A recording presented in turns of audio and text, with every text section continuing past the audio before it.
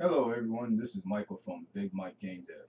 In this series of tutorials, I am going to show you how to make a survival horror game. We will go through getting the free assets from the asset store, get our characters and animations from Mixamo and asset store, and build out the level.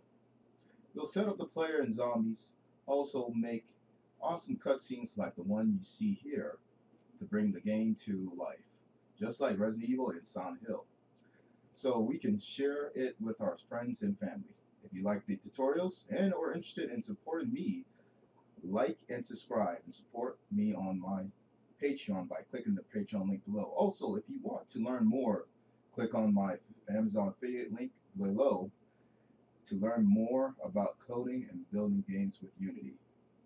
That is enough talking, looping the game cutscene over and over again. Let's move on to our next video as we start with level design.